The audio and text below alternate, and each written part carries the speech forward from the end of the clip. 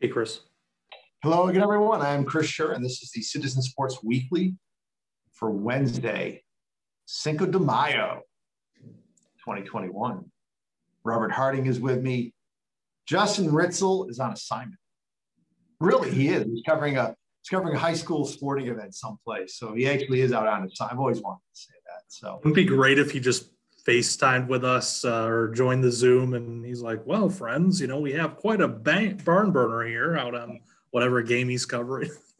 I think he may be doing baseball. I'm not 100% sure. Of course, the way the weather's been around here lately, who knows what's getting played. So, all right. So, Robert and I, we're going to talk about the NFL draft, of which finally ended on Saturday. Although I shouldn't say finally ended because we love the draft. We love watching the draft. It's a lot of fun and something that we enjoy. So I shouldn't say finally, but it's over with. Maybe for some people, they were pretty happy that it ended. So we'll talk about the overall draft and our team specifically a little bit. So, Robert, your thoughts on the draft there? Well, I thought that overall it was pretty interesting to see some of the picks, including those that fell to the second round. The Browns drafted a linebacker whose name escapes me. I know the acronym is or his initials rather are JOK, and he was projected as like a top 20 pick, and he fell to I think number 52 for the Browns. I guess that was due to an unreported heart condition, or at least it wasn't reported before the draft. So that was kind of interesting to see. And then what some of the teams did in the later rounds, addressing areas of need. And I know with our teams, there were different areas of need that were mentioned that probably weren't addressed, or at least not addressed as soon as we thought that they would be.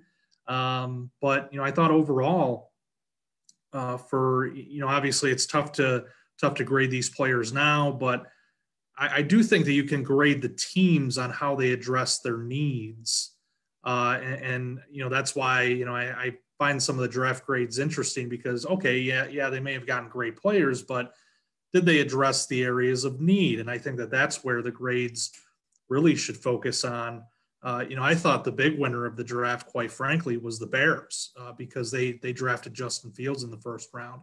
I don't care what they did after that. That's a massive pick for them because, that's quarterback of the future right there. Maybe Andy Dalton gets you through the first year here, or maybe they pull a Miami and let Fields come in at some point in the season. Who knows? But, you got a capable veteran quarterback there in Dalton. He's on a 1-year deal. Then 2022, it's Justin Fields' year, and I think that he will be successful in the league. So overall, again, it's tough to grade how these teams did, but I think as we get into the discussion about our individual teams, it'll be we could talk more about how they address the areas of need. Yeah, I'll tell you this. What I would like to see is, we've talked a little bit about this before, but in regards to, let's see draft grades from 2018. Let's look back at the 2018 draft, 2017 draft. In 3 or 4 years, these players have, had enough chance to gain experience to be sufficient contributors. So it'd be kind of cool to see a writer, and I know a couple of them have, but you don't really see much of it out there. But like, here are the grades for this team's 2018, 2017 drafts, and see how they are. And yeah, you're right. You're basically giving grades for addressing needs, whether you picked a stud or a dud. Go figure. You just don't know. It's impossible. So I'm going to talk about the Dolphins just a little bit, and we did talk about the first round picks on Friday. Jalen Waddle, the wide receiver out of Alabama, and Jalen Phillips, defenseman out of Miami. And, of course, my concerns with Phillips' concussions and, with Waddle, I mean, the fact that if they had stayed at number 3, they could have had Pitts, they could have had Chase, whatever. But looking at the other rounds for the Dolphins, in the second round, they picked Javon Holland, a safety out of Oregon. Look, I thought pass defense was one of Miami's strengths. I know the safeties, Bobby McCain, there's been a little concern with, but I think you could address that later on in the draft. I kind of like the kid from Syracuse, Cisco. I thought he would have been a great pickup for them later on, but they didn't go there. They picked a couple offensive tackles, one in the second round. Also, they traded up with the Giants to get Liam Eichenberg from Notre Dame, supposed to be a solid starter. That's good. And then Larnell Coleman, who's from UMass. And I guess the reason with this guy is he's got like the longest reach of any offensive lineman in the draft. His arms, like his wingspan, whatever. So don't know what that's going to translate into. And then they picked Hunter Long, the tight end of Boston College, with the third round, the 81st pick. Look, I think the Dolphins, if they really wanted a tight end that bad, they could have stayed at 3 and gotten Pitts. I don't think they needed to pick another tight end that late. Long is very smart. He builds his own computers. He can do a Rubik Cube under a minute. Wow, that's great and everything. But, I would have maybe gone with a running back in the third round instead of waiting to the 7th round and picking Jared Dokes from Cincinnati, who, again, I don't know what this guy's going to be, a special teams player. It's just disappointing. That's really the biggest disappointment. Just like last year's draft, the biggest disappointment was not picking a running back high up. And there was talk that the Dolphins were going to pick one in the second round with their first choice if Williams, the North Carolina running back, was left. But Denver traded up and snatched him away from Miami. So, the team's never going to admit they were going to pick a player to spot and got beat out. So that's a little disappointing. But overall, I'd give the Dolphins draft a B, just for the fact the needs they fulfilled. But they didn't get a running back. They didn't draft a center, which they also kind of need. But we'll see how it goes. Robert? Yeah, with the Bills, they came in, I think, really needing three different positions that were really high on the list. Corner, of course, running back was up there, and edge rusher. Now they addressed the last of those in a big way, because the first 2 picks of the draft were edge rushers. We talked about Greg Rousseau last week on the video. In the second round, they sorry about that. That's ESPN there. Carlos Basham, I believe the pronunciation is. He's the defensive end out of Wake Forest. He's a guy that they seem to think could be more of a contributor right away. Rousseau might be, more of a project there, really only has 1 year of experience, college experience under his belt, but certainly a lot of talent. He could develop into a big player. In the third round, they took Spencer Brown, an offensive tackle. Now, Bills have the tackle position lined up. So, really what you're taking here is a depth pick in round 3. And I know a lot of people looked at that and said, well, you need a corner. Why didn't you go after a corner here? And I know that I think one of the Syracuse DBs, maybe both of them, were still on the board at that point.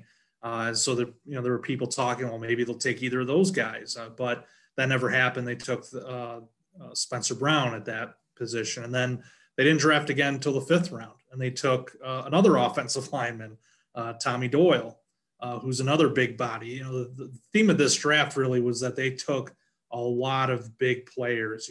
Rousseau's a big guy, I think 6'7". Spencer Brown is 6'8". This Doyle out of Miami of Ohio is 6'8". So a lot of big bodies to add to the roster, which, they felt that they needed from a depth perspective. And then on the edge rusher side, to go up against, some of the more competitive teams in the league. Round 6, though, I know that a lot of people love this pick. Marquez Stevenson out of Houston. This guy has speed, and, I could see him making the team. The Bills, really like that speed component in different players. Isaiah McKenzie being an example. Stevenson, if he makes the roster, could certainly contribute, on offense in a lot of different ways with that kind of speed. And then also, potentially in the return game as well. The Bills do not have Andre Roberts on the roster anymore. He's one of the best return men in the league. I think he was signed by Houston. So that's an area of need that they needed to fill as well. And Stevenson might be the guy for one of those jobs. And then not so, I think, 9 picks after Stevenson, they took DeMar Hamlin, a safety. Again, another depth pick here, could play on special teams. So, some good value there. And then they took Rashad Wildgoose, one of the better names. And this is where they finally address the cornerback position. We'll see how he can contribute. He's supposedly a slot corner, so not necessarily the number 2 corner that they needed, but we'll see, what happens there. I know Taron Johnson is the current slot corner for the Bills. And but he, I believe, is going to be a free agent after the 2021 season. So we'll see what happens there. And then the Bills close with taking another offensive lineman, Jack Anderson out of Texas Tech. So, all in all, I thought, the Bills, certainly added size. They added a couple edge rushers, which if you read between the lines there, they know that their pass rush has to be better. I thought that was a real weakness for them last year. And you don't have to look any further than really the Chiefs game to see what happened there. Because if you remember, I think it was the Browns. They got a lot of pressure on Mahomes in that game, and it really made a difference. The Browns really should have won that game in the divisional round. And then, you look at what the Bills did, and, they really didn't get to Mahomes in that AFC title game. So I think that really, that really stayed with them, that we have to address this position in a big way. And they did with both their early picks. Now, we'll see what kind of edge rushers these guys develop into, but, it's a start. It's something. I do think, though, that they missed on the corner position in this draft. I thought they should have addressed that earlier. You have you already have some depth at offensive line. I thought it was a miss not to take, one of these corners in the 3rd round when you had a chance to do that. And, so that's my only knock on the Bills. But otherwise, I think it was a solid draft. They added size, some speed for sure. And, we'll see how these guys develop in the next couple of years. Yeah. Well, let's talk about the AFC East. Now that the draft's over, basically the offseason acquisitions are basically done. I know there's still some free agents that are out there that could be signed, but I think that the rosters are basically training camp rosters are basically set. So, let's talk about the AFC East in regards to how we think it's going to go this season. Obviously, very early, but I mean, look, there's no doubt about it. The Bills are the best team in the division. I mean, they have the best quarterback. They went to the AFC Championship game. They're still ascending. I mean, to me, Robert, you're probably thinking it's Super Bowl or bust this year. This team has to get to the Super Bowl for it to be a successful season, okay? So, look, there's no doubt the Bills are number 1, okay? Number 2 is interesting because, last year the Dolphins finished in second with 10 wins. And, you like to think that on paper that this team is better than last year's. They've added more talent. Tua's going to have another year of experience under his belt. But, I'm not trying to be a pessimist here, okay? I try to be an optimist by nature.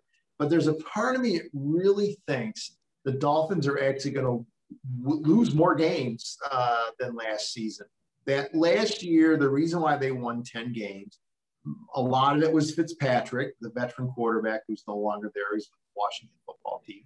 And second, the defense led the NFL, I believe, in turnovers with 29. And there were some scoop and scores for touchdowns. There were some, a couple pick sixes. This team really, the offense really benefited from short fields created by the defense. And there's no guarantee that they're going to get all those turnovers this year. And if that happens, then that offense, Tua's got to pick it up. And I think the guy is the future. I like Tua. But he's got to step up. He's got to show why he was the 5th overall pick in that draft last year. And I'm just thinking that it's going to take another year before he is the player that we think he's going to be. So I think Miami might actually take a step back in the number of wins. And I think the team that could finish in second is the New England Patriots. I mean, look, they did pick a quarterback, Mac Jones out of Alabama, but they still have Cam Newton coming back. And as we both know, Cam Newton was hurt last year. I mean, he had COVID. I think, that being healthy will help out. And as you know better than I do, they've restocked that team, especially on defense, through free agency. Kyle Van Noy coming back after 1 year in Miami. I mean, that team is much better than it was last year. So I could see the Patriots beating the Dolphins. I mean, finishing in second over Miami. And then the Jets, I mean, look, this is the first year of the rebuild for them, the big rebuild. Zach Wilson, the quarterback. I mean, never say never, but it's unlikely they're going to be contenders this year. They're just basically breaking in a new coaching staff, a rookie quarterback. And for them, I think winning 4 or 5 games would be a good season for them. So, Robert, your thoughts about the AFC East? Yeah, I mean, I'm not going to disagree with your ranking of the Bills. I mean, I think I agree with you that I think people after last season, they look at this season like, okay, well, let's build off of that. You were the AFC runner-ups last year. Don't put up a banner or anything. Now you're playing for to win the title and go to the Super Bowl and win the Lombardi Trophy. I mean, that's the goal. You can do it. You have the talent there. They have a lot of guys coming back from that roster. That offense is going to be pretty well intact. On the defensive side of the ball, again, pretty well intact. So this is a team that's going for it, and I think that they in the 17 games with the 17-game schedule, could easily see them winning 13, 14 games next season. So, I think that they're built to succeed. And, we talked about those draft picks. I don't expect a lot out of them right away, but I think that they will contribute. On the defensive side of the ball, they have a second-year guy, AJ Epinesa, who was their number 1 pick last year. He was actually a second-rounder, but, you're looking for him to grow as a pass rusher. So you're hoping to get more out of the rush and then, making more plays on defense, because really that was the Bills' weakness last year.